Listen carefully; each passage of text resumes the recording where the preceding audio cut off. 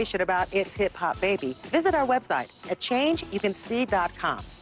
When we come back, a look at some young scholars who are preparing to rocket to the top, and another group of students flying high already. Sine, cosine, tangent.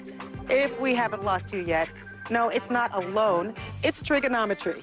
Trig and other advanced math classes are normally taken in high school, even college. Today, we introduce you to some Next scholars participating in a program called Project SYNCERE. These kids are learning advanced mathematics in advance of their high school careers. And yes, it is rocket science.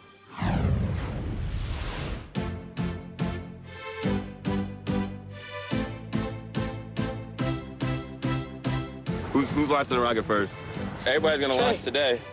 Get your mouth. Man's tall and skinny. Right now we're in the south side of Chicago at Dunn Technology School.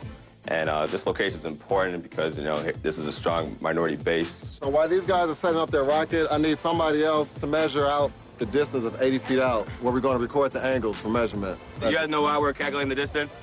What are we going to calculate for the rocket? We want to go how high it goes, right? Project SYNCERE was started 2 years ago by myself and 2 other gentlemen because we saw a lack of minorities in the engineering workforce. So we thought it was our position to go back into the community to help uplift other minorities to start pursuing these fields because it is needed for innovation. SYNCERE is an acronym that stands for Supporting Youth Needs with Core Engineering Research Experiments. Here's the igniter, right? So using the igniter, we're going to be able to, you know how we talked about combustion with the engine? This is going to start the reaction off for the engine. We have to, you know, use division to, like, divide, like, the distance and the angle to see how much the measurement is for the rocket, of how high it goes. We're going to do a countdown, and when you get to 1, it's going to launch it. 10, 9, 8, 7, 6, 5, 4, 3, 2, 1.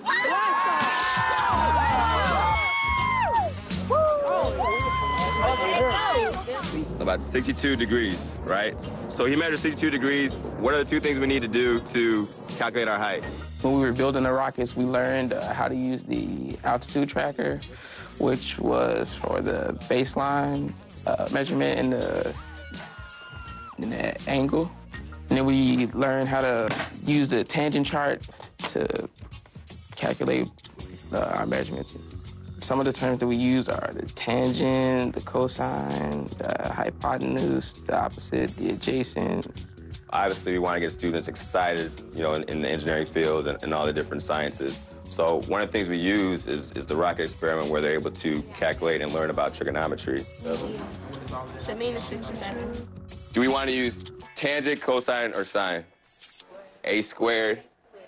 I guess the people that actually do work with rockets have to do this type of math, too, because we just did a smaller version of it. You know, we usually target south side schools of Chicago and also schools on the west side of Chicago. You know, we have our underserved, we have our minorities, and also we have the females in our class. Instead of waiting till we become high schoolers, they were trying to teach us before, so when we get in high school, we already know. We thought it was our position to go back into the community to help uplift other minorities to start pursuing these fields because it is needed for innovation. Yeah, I feel better prepared. I do think that I probably will remember Project SYNCERE because, one, I will be taking a rocket home. Project SYNCERE organizers hope to expand the program beyond the Chicagoland area to St. Louis, Detroit, and other big cities. Now, talk about expansions. This